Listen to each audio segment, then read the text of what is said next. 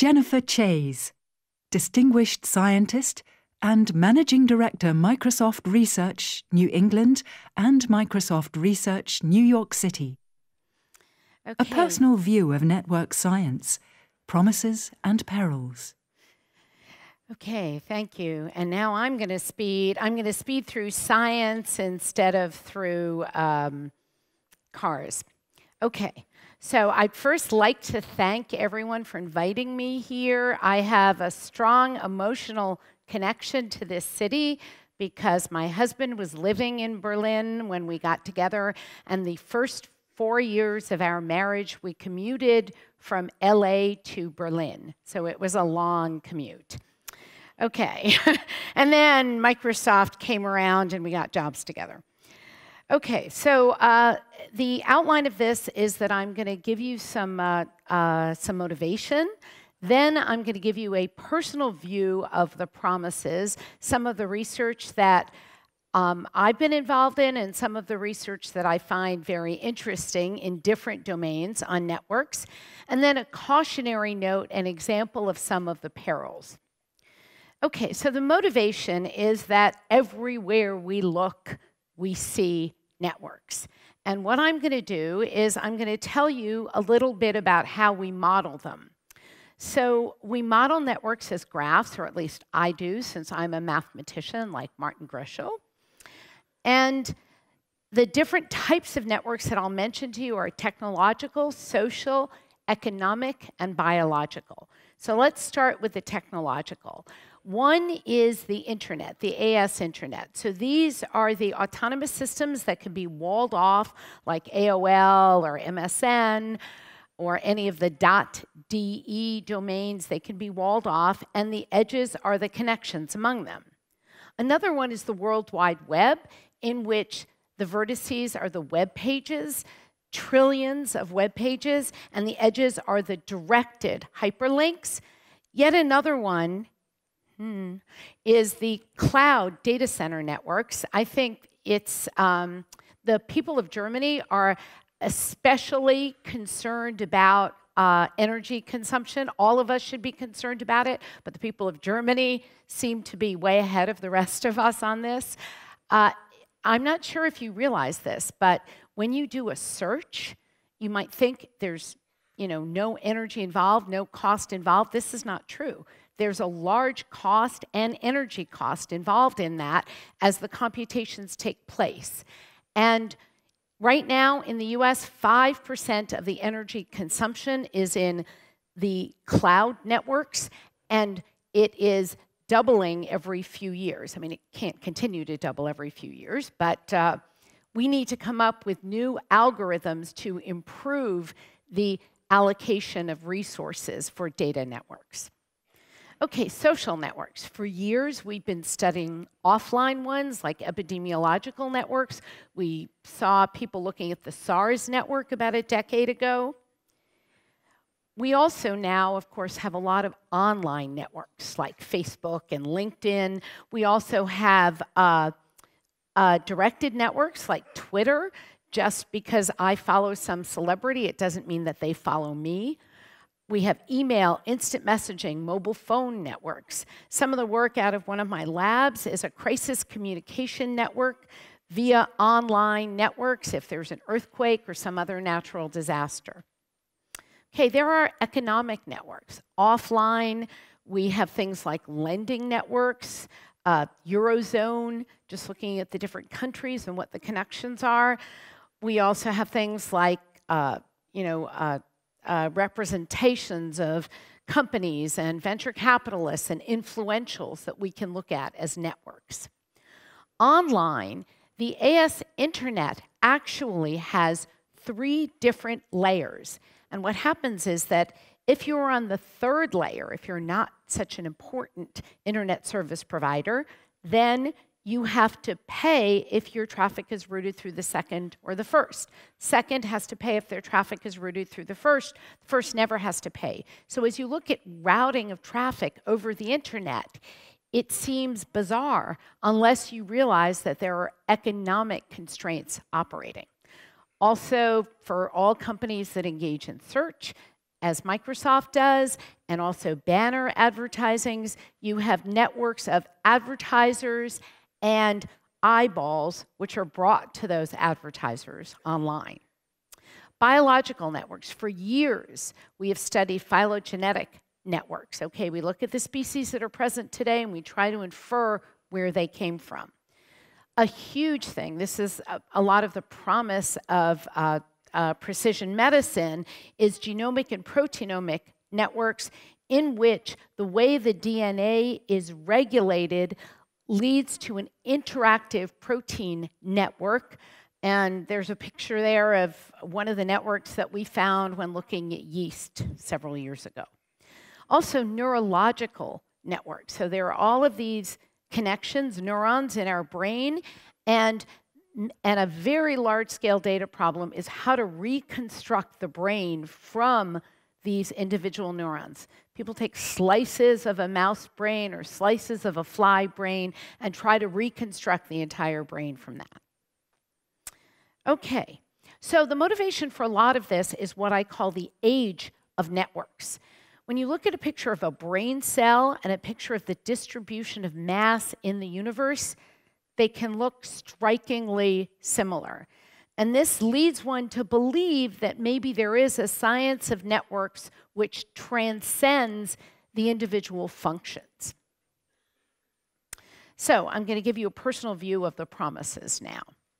And I'm going to break it up into 5 types of mathematical and algorithmic problems on networks. The first of those is modeling networks. So if you're going to model something, you must ask, what properties am I trying to model?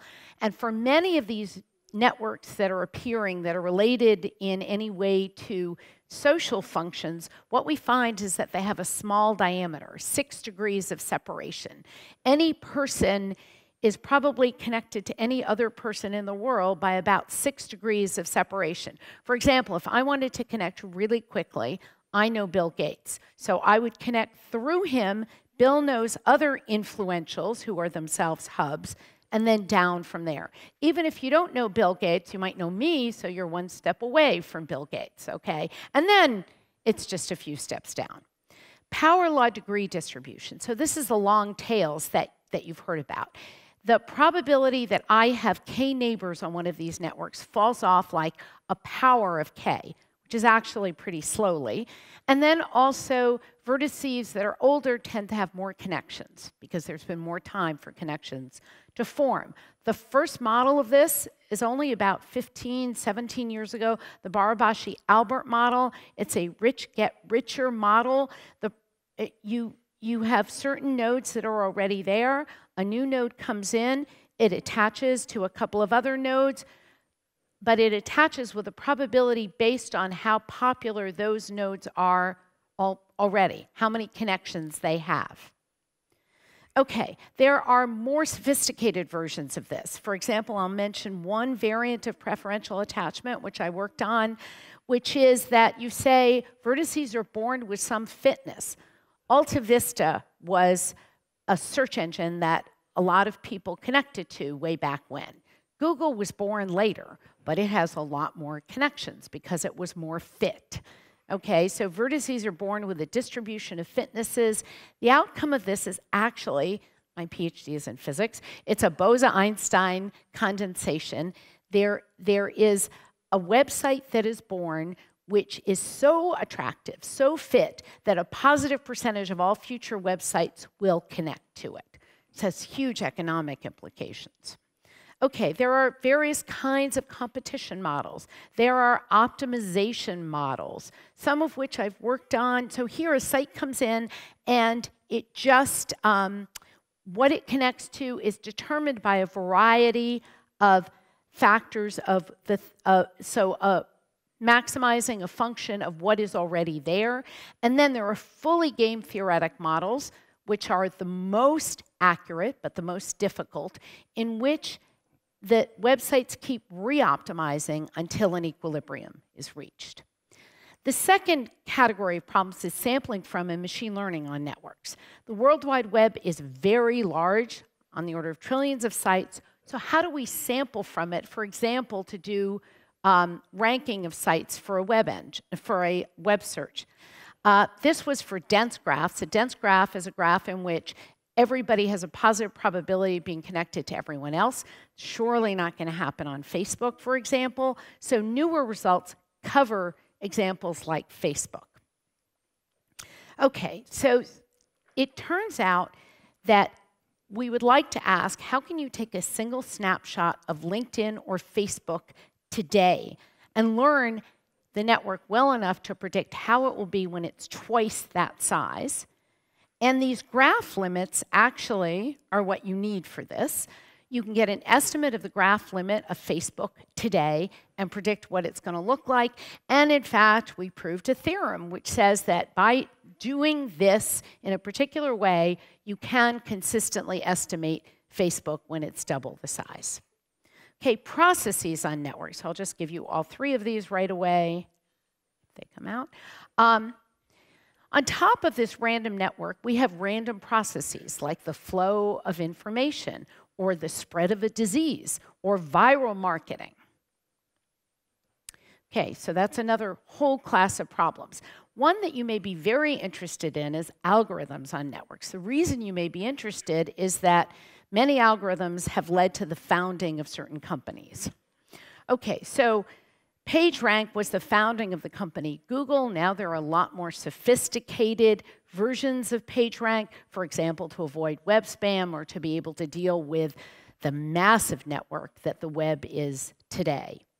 There are clustering algorithms for collaborative filtering. If you like this, then you're going to like that. Okay, so Amazon tells you what products you might like based on what you've bought. Netflix tells you what you might like on the basis of what you've already watched. That is a network algorithm. There are algorithms for multicasting over the web or for web hosting.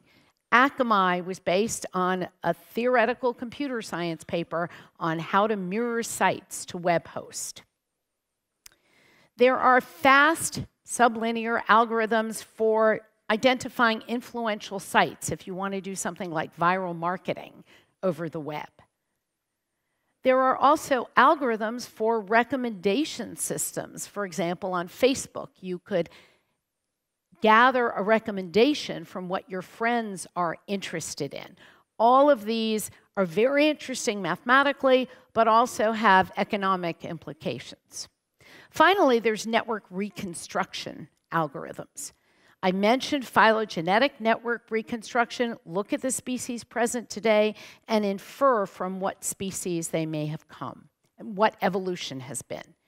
Gene regulatory network reconstruction is huge, very important, for example, in cancer treatments these days. I'll talk a little bit more about that on the next slide. There is, as I said, this project to figure out what the structure of the brain is from the neural network. Now, interestingly, we don't even know what types of neurons are in the brain. We know the rest of the body has 200 cell types. The brain, we have no idea how many cell types it has. So another thing you want to do is identify those cell types. And actually, we've been working on both RNA data and morphological data from these brain slices to try to figure that out. And then there's reconstruction of learning processes in networks of synapses. Okay, this is how we learn, how our brains learn, also possibly how our brains stop learning and start forgetting when we get Alzheimer's. So this is a very, very important topic to study. I'll tell you a little bit about the network reconstruction algorithms we worked on for cancer genomics and proteinomics. So we developed a very fast class of parallel algorithms for this. And they not only tell us what the network is, but they identify previously unknown hubs in these networks, which could be targets for drugs. So we did this, for example, for brain cancer, glioblastoma, awful brain cancer. It's just, you almost always die within a couple of years of diagnosis, even if you have surgery and chemotherapy. 4 times as many men get it as women. There was no understanding of why. What popped out of our analysis was that the estrogen receptor was very important in this network.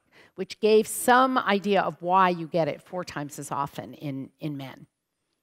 Okay, we also worked on breast cancer. In fact, we used a combination of machine learning and this network analysis, and we were able to find clusters. This is personalized medicine. We found a cluster in which there were already approved drugs that could probably be used off-label for that cancer. So, and this is the very, very tip of the iceberg in this field. Okay, now I'm going to give you a cautionary note, examples of some of the perils, okay? And again, these are particularly relevant in Germany, where you are much, much more sensitive to privacy than we are in the US, okay? And I'm much further towards Germany than most Americans, but I'm not as far as my husband. So, you know, you have to be raised in this society to really have a deep feeling about privacy. So I'm going to give you 2 examples of cases where things can go awry and what we might do to try to fix them. The first one is misidentification of hubs. So there's something called traceroute, which is a computer network diagnostic tool that was looking at the AS internet and what the routings are and why things go very slowly sometimes. So trying to figure out why packets are getting slowed. In 2005, a group of theoretical computer scientists and physicists showed that traceroute will identify hubs in networks that have no hubs. Okay, so an exponentially decaying network, for those of you who know what I'm talking about, has no hubs. Traceroute will find hubs anyway. Shortly thereafter, I was at a conference in which somebody came along, funded by the Department of Homeland Security, and showed how to use traceroute to identify terrorists. Okay, now traceroute is fundamentally flawed. It is going to identify terrorists whether or not it's going to identify people as hubs, whether or not they are actual hubs of the network. Okay, so this is very disturbing, and what it means is that we really have to understand these network algorithms, understand when they can and cannot be used so that we don't implicate innocent people. The second, I think, is even closer to the hearts of some of you. It is the revelation of confidential information via connections on networks. So this is really a privacy, pure privacy issue. Sensitive information may be apparent simply due to the connections in our social graph. For example, if you are homosexual instead of heterosexual, you can identify that with very high probability just looking at your network in Facebook. Okay, so I don't have to know anything about you, but I can guess your sexual orientation, heterosexual or homosexual. Bisexuals probably get confused with this type of algorithm. But what do we do about that? Well, there's a very nice solution developed by a researcher at Microsoft Research, in fact, a group of them, called differential privacy. And what it means in a network is that whether I am in the network or out of the network, my estimation of any quantity will differ by only some very small epsilon, okay? So you don't know whether I'm on the network or out of the network, which means that you can't tell any properties about me. And we just recently proved that it is possible to consistently estimate, again, this same kind of consistent estimation I was talking about for Facebook, to consistently estimate network properties on a large class of networks while assuring this very stringent form of privacy. Okay, thanks for your attention.